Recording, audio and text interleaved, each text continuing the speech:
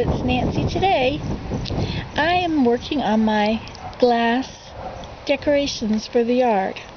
They're styrofoam ball and they'll be decorated with lots of different colors. Now, I used to do stained glass, so I have all these colors.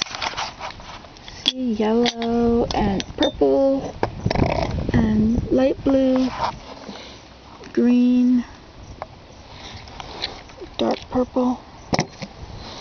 So I've broken them into small pieces. I've got some of these little balls too.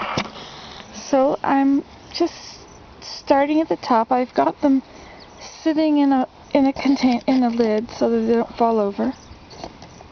They slide around a bit. I really don't know if I'm doing it correctly.